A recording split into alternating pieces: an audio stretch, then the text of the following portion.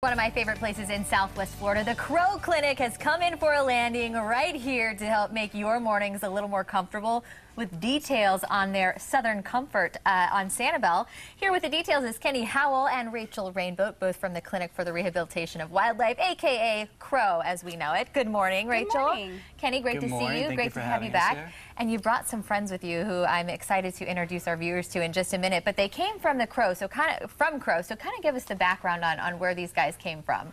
Well, in general, not all of the animals that come into our facility are able to be released. Now, in hopes, we get as many of these animals back out into the wild, but occasionally we run across that post-recovery, they can't take care of themselves, so we instead give them a home where they can educate thousands of people a year about what we do and all the good work that Crow's involved in. Yes, we have been out there. We absolutely love what you guys can do. So how do these animals become animal ambassadors, Kenny? Well, a lot of these animals are injured and they cannot be re-released, so we use them at Crow to educate the public. Okay. And when people come and visit us during presentations, they get to see and meet Lola and Nana. So how many, if somebody is watching and they haven't had a chance to make a trip out to Crow, what can they expect? How many animals do you have there? I mean, are there any animals that they can get pretty up close with? And well, most of the animals that come into our hospital, they are patients, and so we don't necessarily put them on display, but we do have different on-site specialty programs where they can get guided views of some of the hospital and treatment areas and see our doctors in action. And otherwise, if they come there, they can interact with our exhibits in the center and meet with some of our ambassadors. And the ones that you brought with us today have some very cute names. Who do you have here? I have Lola. She's an American kestrel, one of the smallest falcons in North America, and she has an injured wing, so she can take off, but she can't maintain flight. And Kenny has Nana, who's a yellow rat snake. She actually wasn't injured, but she is a captive bred snake utilized for educational programming. We like using snakes because there are a bunch of stigmas regarding them, and it kind of gets people in contact with them, showing them that they're not scary. Well, you have this really fun event coming up. Tell us a little bit about give us the comfortable details on Sanibel Southern Comfort. Southern Comfort on Sanibel will be happening on Saturday, April 2nd at the Sanibel Community House from 6 to 9.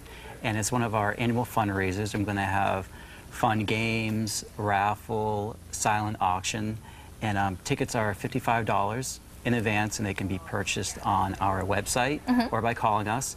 And tickets are available also the night of the event at the community house for $65. And this is going to be kind of mouth-watering comfort food, which is kind of in tune with the name there. So it sounds like so much fun. What kind of food?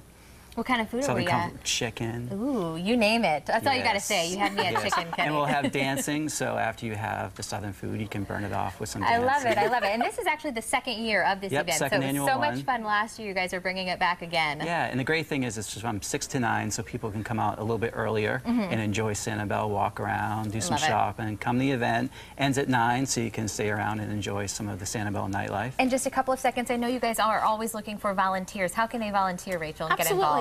If they're here for at least 3 months out of the year, they can contact our volunteer coordinator via email or phone call, come out for an orientation, we'll show them around, and then afterwards we'll stick them on a shift with some of our senior volunteers so they can learn the ropes and get more comfortable with patient care. Can't wait. Thank you guys so much. For more information, contact Crow, and we hope to see you guys out at the festival. It's going to be so much fun. And again, thank you, Lola and Nana. You guys did great. All right, up next, we once again chat with artist Marcus Jansen, this time about another project near and dear to his heart. It's a documentary about him called Examine and Report. We tell you when and where you can see it after the break.